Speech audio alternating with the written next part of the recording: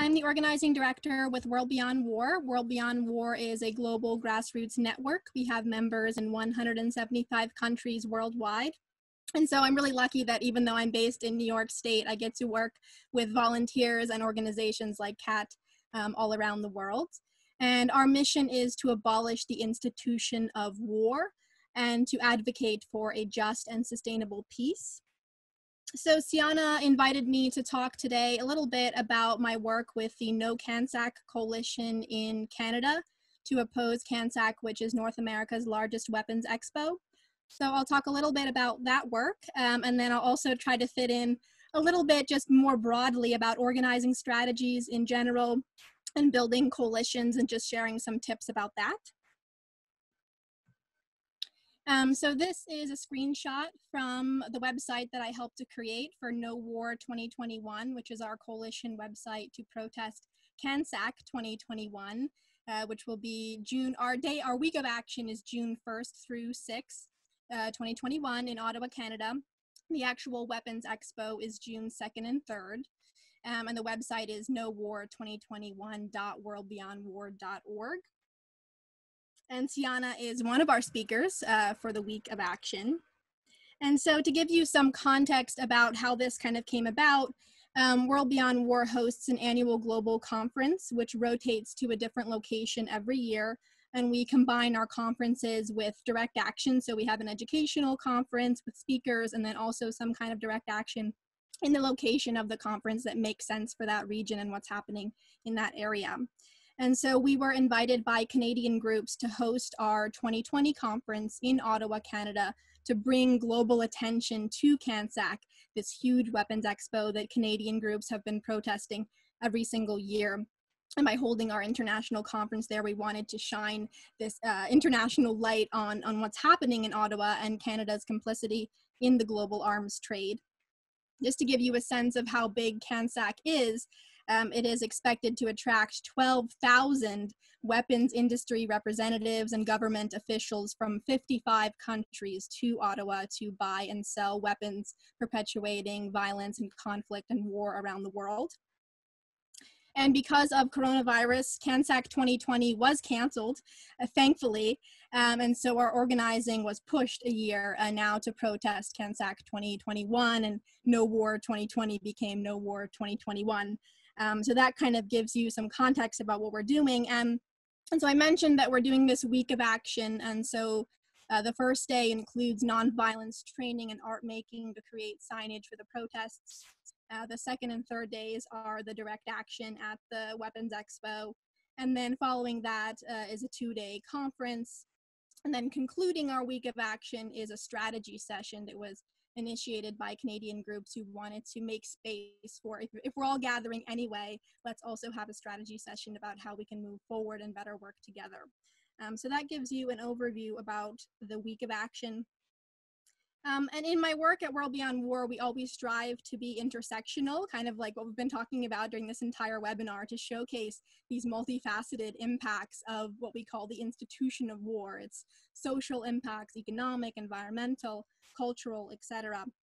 And so the same thing with this. We knew that Canadians had been protesting CANSAC for years, but again, we wanted to make it more intersectional. We wanted to bring in a diversity of groups and bring in, not just Canadian groups, but also international groups to protest it. And so the first thing that we started with was, number one, to consult with our Canadian allies who invited us to help with this, but number two, to reach out to our own global contacts and to start building a list of groups that would endorse and financially sponsor the event. And just to share some feedback from our past events and kind of what helped us design this event. One piece of feedback that we get over and over again is to incorporate more creativity. A lot of this information is very heavy, a lot of talking heads, and so kind of like how we started this webinar today with poetry, that's something we've been trying to do as well, is to incorporate the arts. So I mentioned that the week of action includes art making. We're having some screen printing to create the banners and signs for the protests. We also have a film screening as one of the evenings during the week. And we also have live music throughout the week. Another piece of feedback that we often get when organizing our conferences is to have, more opportunities for networking and just, providing spaces for activists to connect with each other. And so we've designed this with lots of times for break, very long breaks between sessions so that activists can connect and collaborate. And also we've incorporated different discussion sessions, and Sienna is scheduled to lead one of those discussion sessions, which will be a BIPOC meetup. We'll also have a veterans meetup and different discussion sessions for activists to share their thoughts on a variety of topics like the impact of war on the environment or the impact of militarism in the media, for example. Another strategy that we used for organizing this week of action, and this was an idea from one of our Canadian allies, was to recruit other organizations to make this their annual conference and to host their annual general meeting during this week of action. So a lot of groups have annual conferences. And so, an idea to gain more members to come to this is to designate this as their annual conference. So we have the Canadian Voice of Women for Peace and also the Global Network Against Weapons and Nuclear Power in Space that have, made this their conference as well. So it's not just a World Beyond War event, it's a coalition event, and we've made space and booked the venue so that they can have their AGMs, their annual general meetings during this week of action and recruit their members to come to this.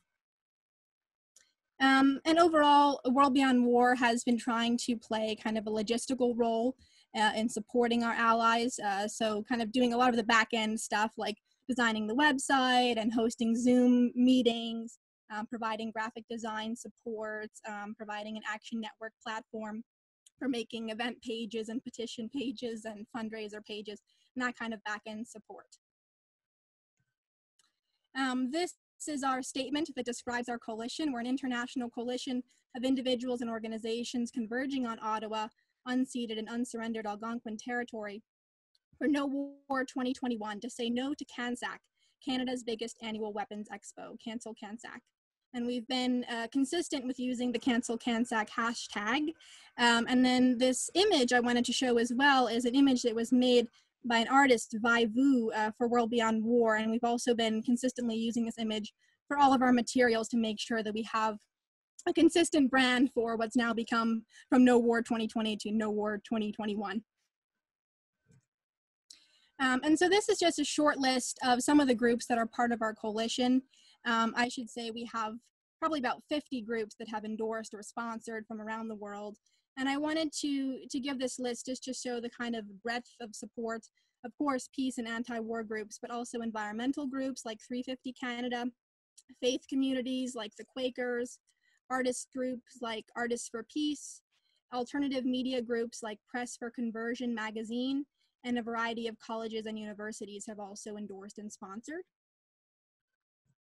And this leads me to my next slide, which kind of takes a step back from CANSAC and talks more broadly about coalition building to give us, some more kind of theoretical background about what we're talking about and different organizing strategies that you can use when you're organizing in your community.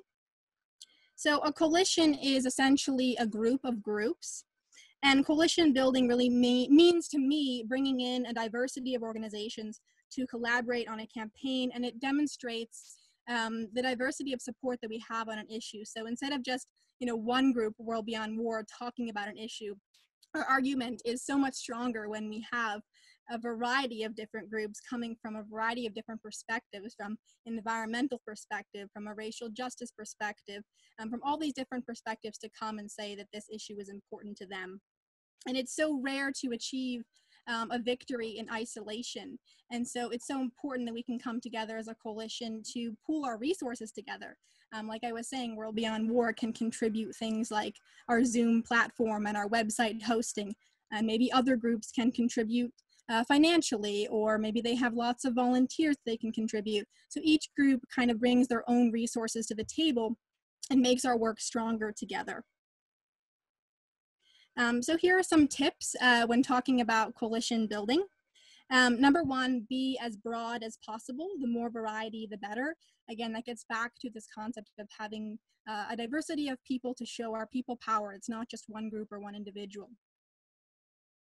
Number two, when building a coalition, to define your structure. And there's no one, correct way to do a coalition. but you should be upfront and decide as a group how you want to do it. If you want to be informal, that's totally fine. Or if you want to be very formal and have a set of bylaws and various stipulations, but to set that up front so that people know what the expectations are of working together. Number 3, to build on existing relationships. So when we were invited by Canadian groups to help with this, we certainly did not want to reinvent the wheel. We wanted to first reach out to the existing groups that have been working on this issue of protesting CANSAC year after year after year, and ask them for what they needed, what kind of support they needed, and again, bring our contacts and our international networks to support them. And so we had an Ottawa group that had their own list, and we combined our international contacts and made it a broader No CANSAC coalition. Another tip is to facilitate, not to dominate. And again, for a coalition to work, it needs to require active participation of all members and allow everyone to speak up equally. And we've probably all been in different coalition situations where one group starts to take over or starts to use their branding, and suddenly it looks like it's one organization's effort instead of a group effort. So that's something you really should keep front and center when you're thinking about coalition building, is to make sure that it's an equal effort and that your role is really a facilitator. And that gets to the last point, which is about naming and raising up allies. And this is something that I try to be very aware of every single day, and I've learned from my elders who have taught me so much about organizing to really keep this at the forefront of my mind whenever possible, to name allies in the work. Even if it's something really small, like if you're sharing a photo, to just take the time to put a little caption of where that photo came from.